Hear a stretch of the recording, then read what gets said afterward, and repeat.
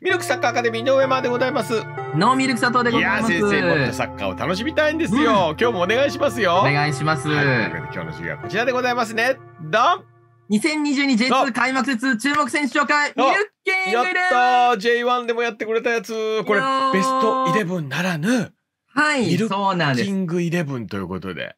はい、ミルアカ的にこう皆さんとか、これから対戦される相手チームの皆さん、サポーターとかの皆さんにこうルッキングしてほしいよっていう見るべき11人を、はい、選ばせていただいております。キングでもあるってことですよね。そうなんでございます。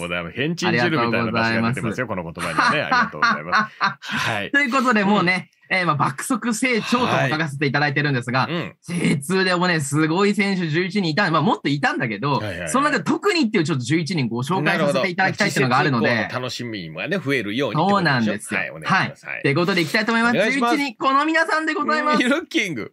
ドン出ました。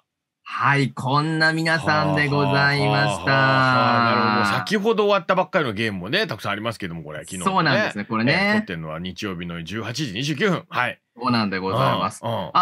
先に今日言えば、ミルキング・オブ・キングというか、まだ名前はね、はっきり決まってないですけど。はっきり決まってないですけど。一番ミルッキングだった人、ベストミルッキング賞は、左センターバック、大森翔選手でございます。栃木 FC、ね、開幕戦勝ちました、北に。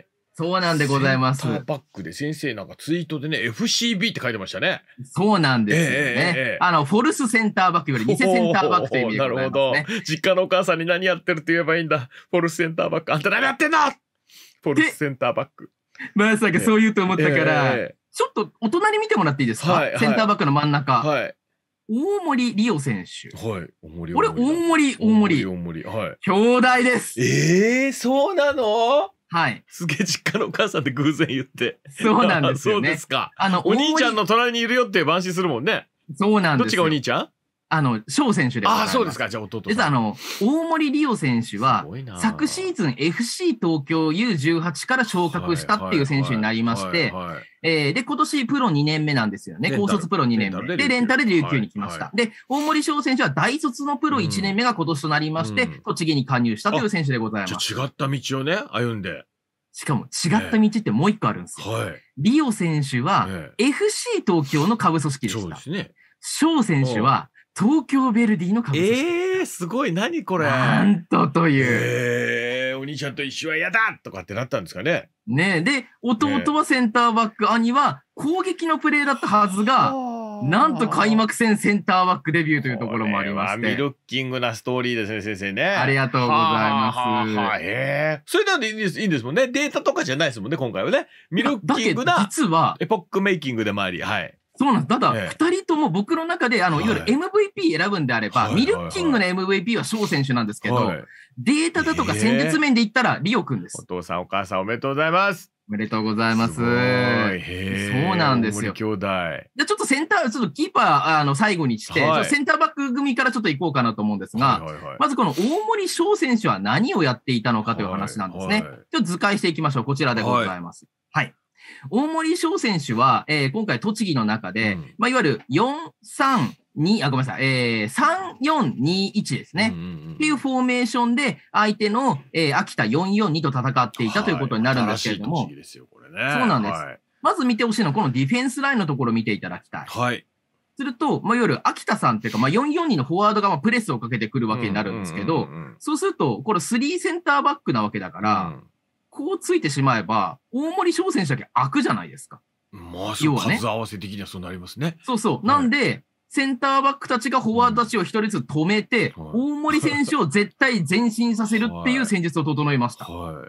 すると、もうここのね、フォワードのゾーンのところはもう話終わりですから、続いてボランチの選手とウィングバックの選手とかのところで、また3対2みたいな構図を作って、誰か一人が最前線のところまで行きますよってことを整えました。そうすると、あとは、もう結局もう一人誰かまた上がってくるってことをやって、ひたすら栃木は局面で3対2っていう数的優位を作り出して、この相手のペナルティーボックス内まで入っていくっていう。なるほど。そんなことをやっていて、それのシステム体現者になっていたのが大森翔選手でした。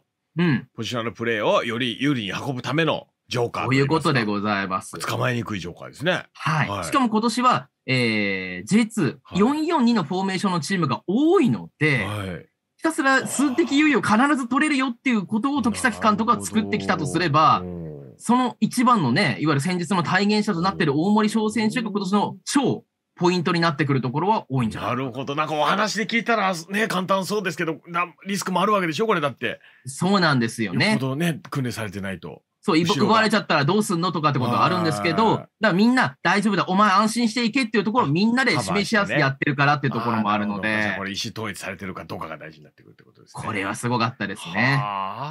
お兄さん。お兄さん。はい。そして次のリオくんなんですが、弟さん。これ、もう一つだけドラマがあるんですよ、マーさん。本当にリオくんには。そんなあります？はい。実は、大森リオ選手、これがプロ2戦目かなだったんですよ。要は、FC 東京で1試合だけ出たんですよね。あ、そうなんですね。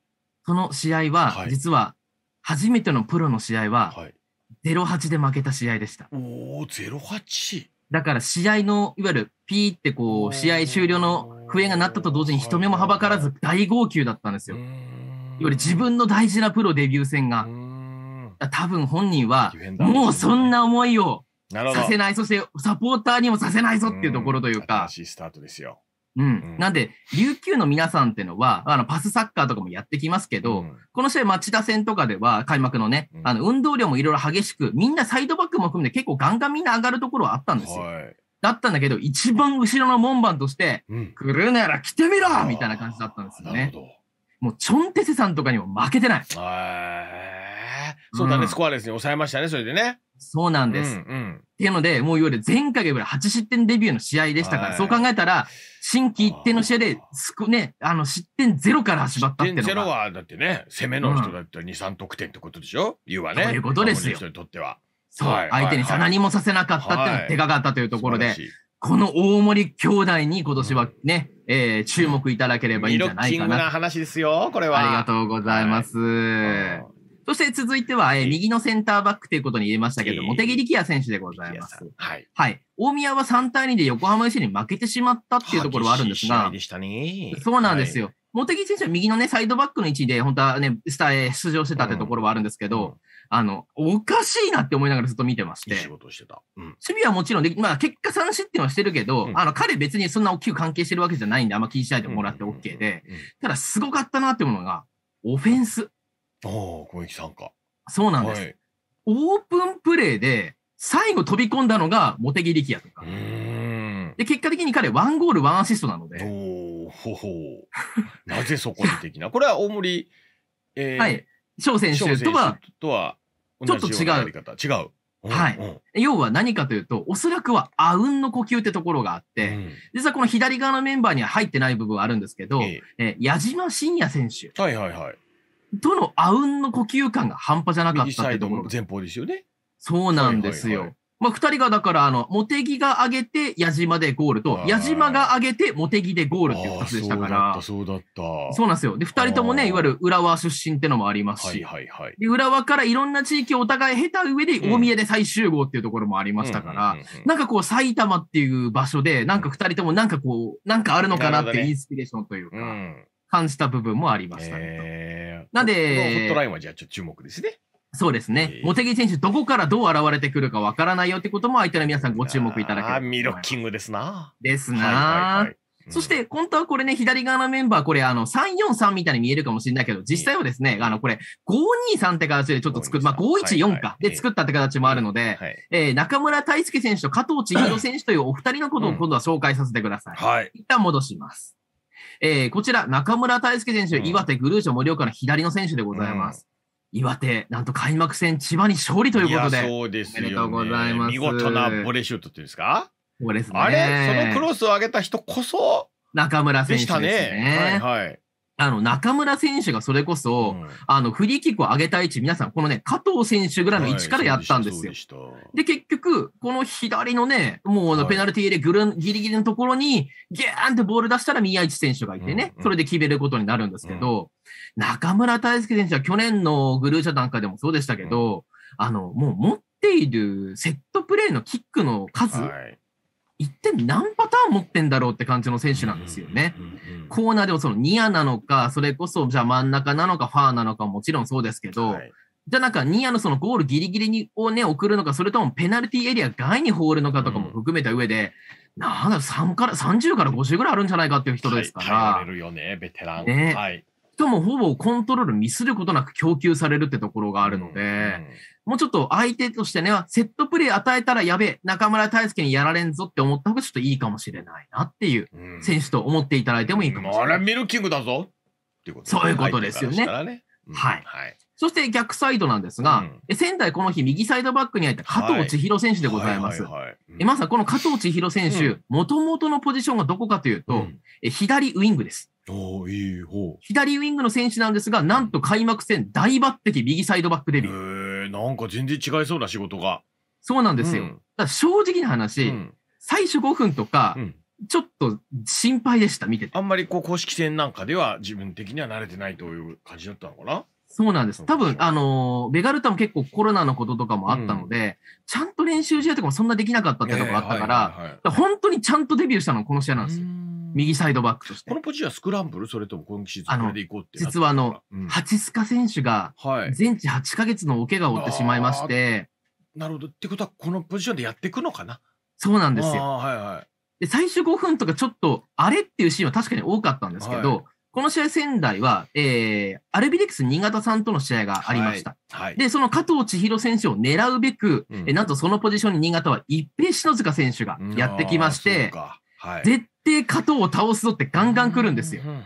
その結果、一回一回のデュエルごとに、なんと加藤選手レベルアップをし続けまして、最終的には、一平選手が足をつって加藤選手がある意味では勝つというか。なるほど。あれっていう。戦いの中で己を磨き。そうなんですよ。ヒットさせて。すごいな。で、結局、その後半の途中からは、本職右サイドバックでもあるマセ選手が入ってきて、加藤選手がその一列前をやるっていうことで。なるほどね。ニュー旗手登場。いやー、今日やった仕事としてはね。そういうことですね。というか、日曜日ね。はい。ということがありました。なるほど。ミルキングなお話をね、いただいてますね。これは。コンバートした選手だからといって狙おうとしたら加藤選手の成長につながっちゃうよってこともあるのでご注意ください。仙台は加藤選手を中心に見ていきましょう、これは。そういうことでございます。そして続いて、町田ゼルビアのボランチ、佐野海舟選手でございます。これはもう前評判とね、実績といいますか。そうなんです。ちょっとあれなんですけども、僕が見てる限りだったんですが、琉球戦。佐野選手は多分瞬間移動ができるようになりましたね。そんなでしたそんなでしたそうなんですよ。佐野選手はもう本当ピッチ全部いたなっていうところがありまして、本当にボランチって言い方でいいのか、ちょっと僕の中ではちょっと違和感があるぐらいです。もう、超越しちゃってる。全部みたいな形。そうなんです。本当に全部のところでボールを奪い切るっていう。佐野選手13キロぐらい走ったんじゃないですかね、結局。っていうところがあり、本当ちょっと目離した隙に、さっき左ウィングみたいな位置にいたけど、なんで今右サイドバックのところにいるのみたいな。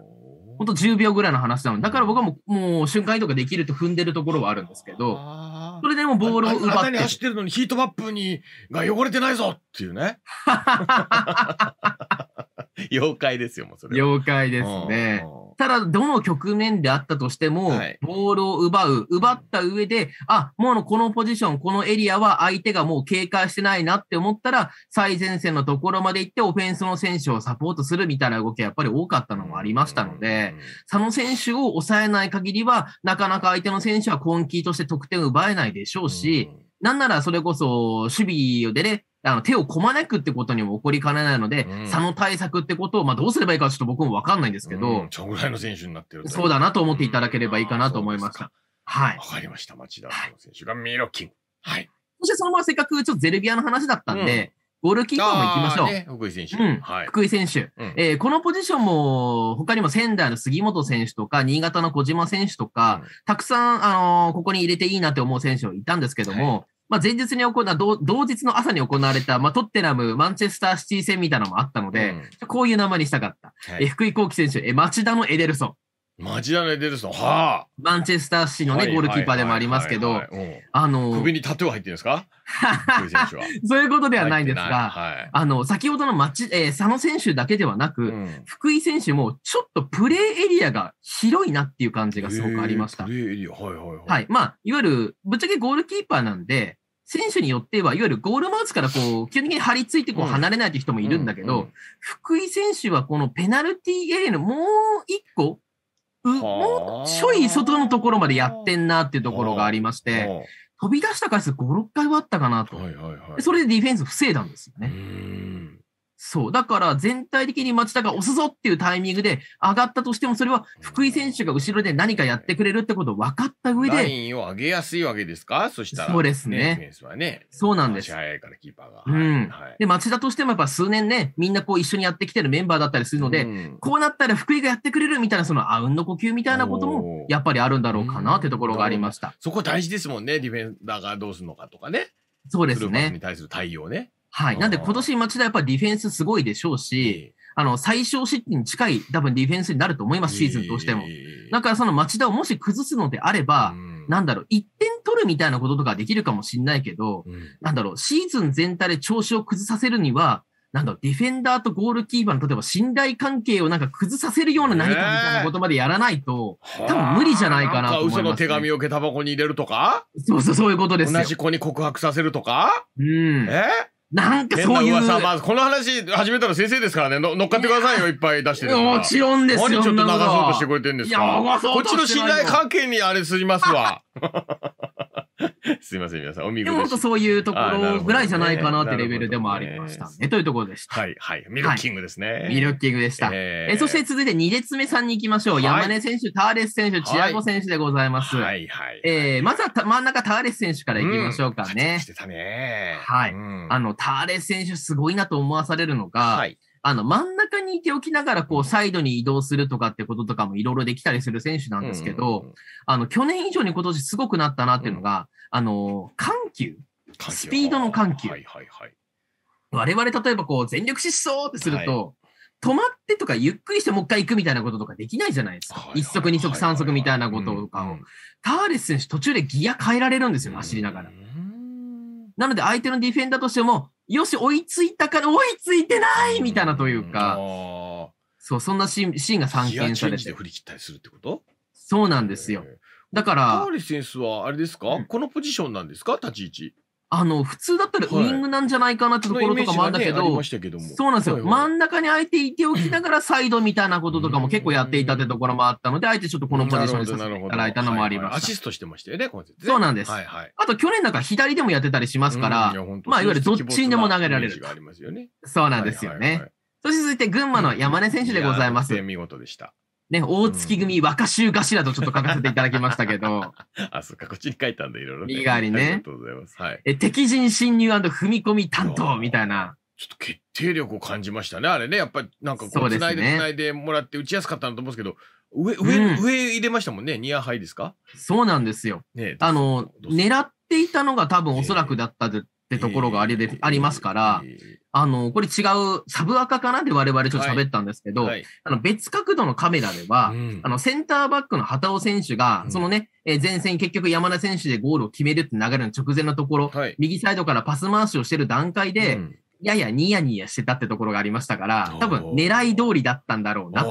フィニッシュは山根くんだと。4人繋いでね、山根くん。そうなんですよ。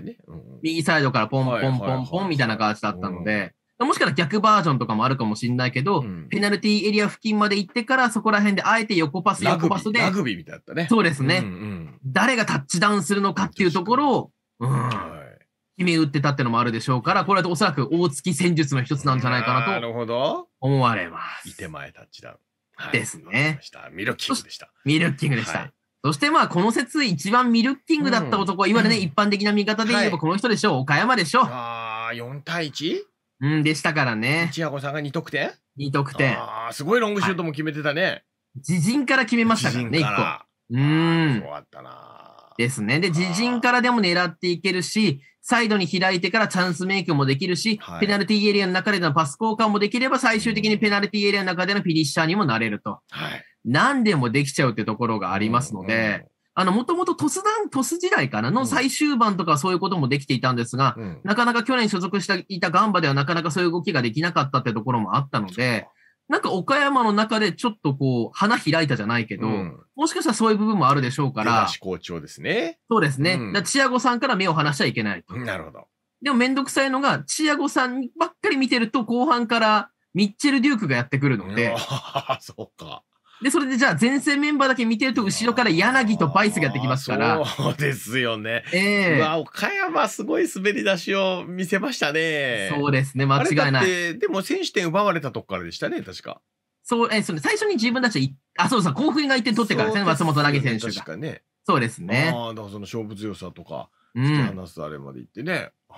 ちなみに、皆さん、岡山、そんだけみんなすごかったってのがあるんですが、先制点はパリ世代の川本選手でしたし、実は大卒ルーキー2人、本山選手と田中雄大選手がもう試合に先発で出て、で田中雄大選手が2点目を決め、で、最終的には高卒ルーキーの佐野光大選手、佐野海舟選手の弟さんですね、もう出たっていうのがありましたので。だからね、いい感じで連勝して終わったとこありますよね、確か。そうですね。その流れを引き継ぎながらメンバーもちゃんとこう、ね、新しくしていってるっていうところもあるし。素晴らしかったですね。フィットさせてるっていうのもあるし。これは来てますね。注目ですね。ミルッキング。そして、最後のミルッキングなんですが、ベガルタ仙台の中山雅人選手でございます。得点したとかそういうことはなかったんですが、要は、中山選手が実は新潟を抑え込むということを1個やっていました。前線からびっくりなことをやります、今から。中山選手の平均ポジション、試合内の。ここです。平均がここ。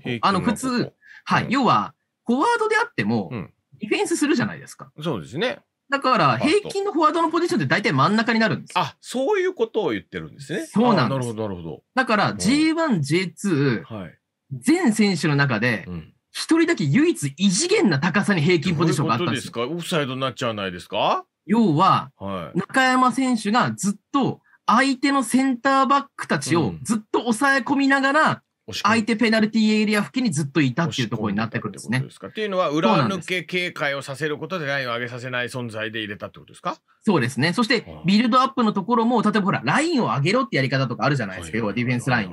その新潟のラインを上げさせなかったっていう効果も、そう。なんでパス上げちゃえばよかったんじゃないですか、新潟。だってオフサイドですよ。